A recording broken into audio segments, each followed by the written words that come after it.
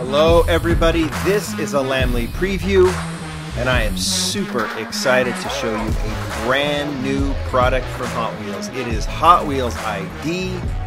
It is just being released right now today at Apple stores all over the United States. In fact, there's a big shindig at the Century City Mall at the Apple store there. Hot Wheels has pulled out all the stops, giving away stuff, showing off the product. If you're nearby, you should definitely go this weekend. But if you're not, or you're watching this video later, this is Hot Wheels ID. It is everything that Hot Wheels has been and everything that it wants to become, and I'm super excited to show it off for you today. We're going to put this video in two parts because there are two main components. Obviously, the cars themselves, that's the most important thing. And then there is online play and physical play. So we'll kind of showcase both throughout. But Hot Wheels has sent me both. Obviously some cars, I've got some of them, not all of them here, that I'm going to showcase for you. I've gone with the licensed ones. And there's also the portal, which is part of the Smart Track. And then of course there is the Hot Wheels ID app. Like I said, those are the three main components. We'll showcase them today, but please understand that these are Hot Wheels as you know them. You can drive them down the driveway, crash them, throw them, display them on the wall like I tend to do. Whatever you want to do from a collector standpoint, from a kid play standpoint, you can do. You can definitely race them on your standard track. You can also incorporate this portal in with the standard track. We'll get to that in a little bit. But then you can also play these cars. You can also have an online identity with each one of these cars on the new Hot Wheels ID app. All right. I'm going to walk through this best I can, but the best way for you to discover the product is to do it yourself. Go to an Apple store, check it out. Maybe buy a few cars, maybe buy the track, and hopefully you guys enjoy it. I've been able to kind of watch the development of Hot Wheels ID over the last while. It's been exciting to watch it develop over time. I've even been able to give a little bit of my own 2 cents on a couple of things, and I think that this definitely has a place for collectors, and over time it will have even more of a place for collectors, which is exciting to see. Should we get to it? Let's get to it. We're going to start with the cars, then we'll move to the track in part 2. I'll obviously be talking about it a little bit, but this is a Hot Wheels ID car. I've got the licensed ones that Mattel sent to me out. There's behind me, there's a couple others that are non-licensed. You can check those out at the Apple store. I want to focus on these. One brand new casting, and then several modified for Hot Wheels ID, meaning they got guts now. That's right there. And they are all track compatible. So there's been some changes between the cars themselves, the actual castings, from the old basic version to the new track version, just to make sure that they can whip around on the loops and all that kind of stuff. This is the one casting that I know of right now that is brand new. Phil Reelman designed these cars. He's been with Hot Wheels forever. He's designed these and worked with the ID team to make sure that they are compatible for ID. He's had to incorporate the chips as well. And we should just get right to it. This is the packaging that these will come in. I think this will retail about $7 or $8 each.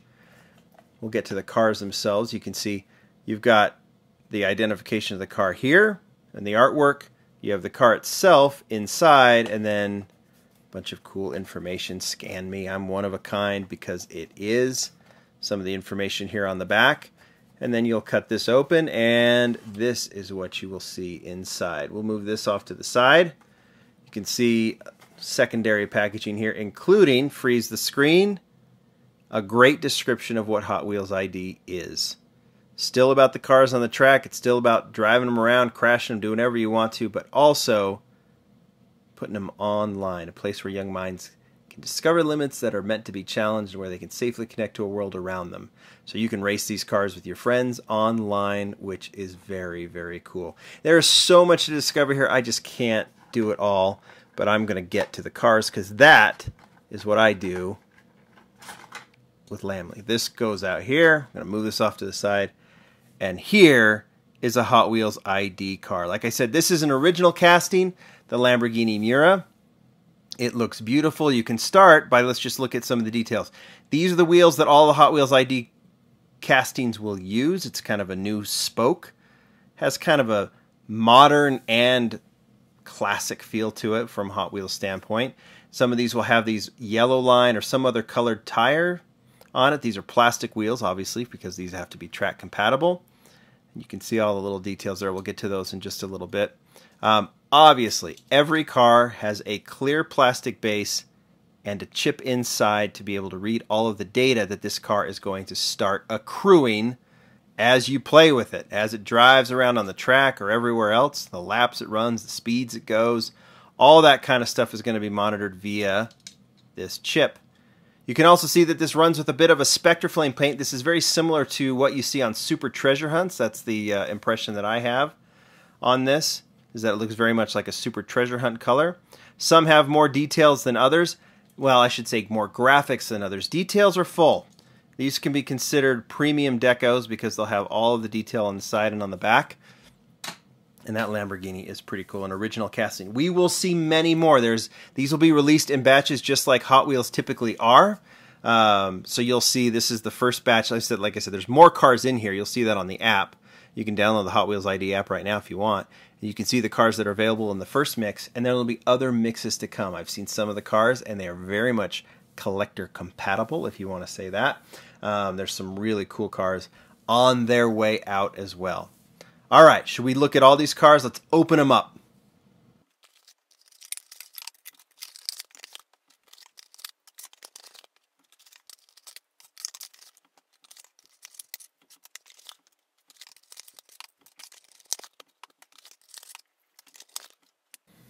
All right, let's focus on the models themselves like they were just standard Hot Wheels cars. And you will see that if this was released on a blister, I think people would be very, very excited about it. All these castings, like I said, except for the Miura, are original Hot Wheels castings or at least that we've seen in the past. This is the Pagani Huayra. They're calling it the Roadster. This is actually just the Huayra. Really cool details, kind of an Italian flag detail on the Pagani. The wheels, you can see, they can do a lot of different stuff with these new ID wheels. This one goes with the gold spokes and a blue line tire. Full front and rear detail, and of course, every car has a chip in the bottom. And what you see now in real life, you will also see on the Hot Wheels ID app. We'll get to that in a little bit. Aston Martin 177, Spectraflame copper color with black and yellow detailing. This one goes with black rims, with a yellow lipped black rims, right? And then I guess that looks like a white line tire on it. Next up, casting that has always been track compatible because it has that upslope chin that I have not really enjoyed in the past. But in this case, considering what these cars are purposed for, I think this one looks cool. I love the white rims on it, and I love the racing deco from for the SRT Viper. Very nice. We'll go from the back here. Another one that I have been critical in the past because of its upslope chin, but again, this one works. Now, I've always wanted the cars to look as realistic as possible, so it's always been my thought that the upslope chin just do track compatible cars. But in this case, where these cars are meant for the track, entirely meant for the track, I can argue that, some will argue that all Hot Wheels are supposed to be for the track, and yes and no. But these specifically with the Smart Track or with the regular track, the fact that you're going to start accruing data on these, on how fast and how far they've driven, how many laps they've driven, they got to be on the track. So the modifications made to these castings is all cool with me. You'll see this made very clear here with the new Mercedes AMG GT. We know this casting, we've seen it in the basics. Here's how the fronts look different. Hot Wheels minimized it as much as they could, the design team, or Phil in this case. I'm assuming Phil made the modifications on this casting. So you can see that the chin is sloped up a little bit to make it zip through the loops the best it can, but it doesn't really take away from the casting itself. I would not be as excited about Hot Wheels ID if it was just a bunch of unlicensed models, so I am all for this, especially because we already have a basic version that looks fantastic, that already has all of the right proportions. See, that's the perfect world. Have a track-compatible version and one that's not. Lamborghini doesn't need to be because it's already got that line that works out perfectly. That might be one of the reasons they picked it. And the Nissan GTR, you can check the noses. You can see they are definitely different, but not as bad as maybe they could have been. And look how cool the car looks. I love that they went pearl white, plain pearl white. The wheels look cool. I like that they picked the red line tires because it looks somewhat like the Nismo trim on the GTR. It's not really where the trim goes, but it kind of works, right? That color combination. I think this is a very, very cool car. Those are some of the models. There's a Tesla out there. There's a Dodge Charger. A few others out there. I'm trying to remember. Oh, a Bone Shaker for sure that you can definitely check out. Will there be chases? I've told there's chases. I don't know what they're called. I don't know how to find them. I'm sure all those details will start coming out as these cars are made. And if they share them with me and they want me to show them, I'll definitely show them. Will there be a lot more realistic castings? They're working on them all the time. The future of Hot Wheels ID is just like the futures of Hot Wheels Basics and Premium. We're going to see new castings. We're going to see new colors. These will all continue to come out. Some of the castings that are most popular in Basic, and I don't know, maybe Premium, I don't know, you'll start seeing in ID. Will we have people waiting by the Apple Store to run in to see what's next? I'm sure we will. Grabbing them, scanning them, seeing if there's a chase involved or something like that. It will create a whole new world of collecting, that is for sure. Those are just the cars. That's without anything. Just putting a car like I would on the wall display. Those are the Hot Wheels cars, but there's so much more to them. It starts with this. Let's walk through this real quickly, and then part 2 will get more into the track. But you buy your car, it has a specific ID, and the only way to pull that out is to scan it via your phone or via this ID portal, which you can see it can be attached. It doesn't really show here on the portal, but you can actually attach it to standard track or embed it in the new smart track, which we'll get to in a little bit. Turn it on. Pull up the Hot Wheels ID app, bring your car in, drive it through, and there it is on your app. Now you can earn points. Now this is where I won't get into it. You and your friends and your kids can discover it yourselves, and you kids out there, start driving it on the track, start accruing laps, distance. That will create more playtime on the app and vice versa. You can go back and forth, and we'll get into that as we cover the track or we show off the track. But ultimately, the world of Hot Wheels ID is yours to discover. It's mine to preview for you and just kind of show you.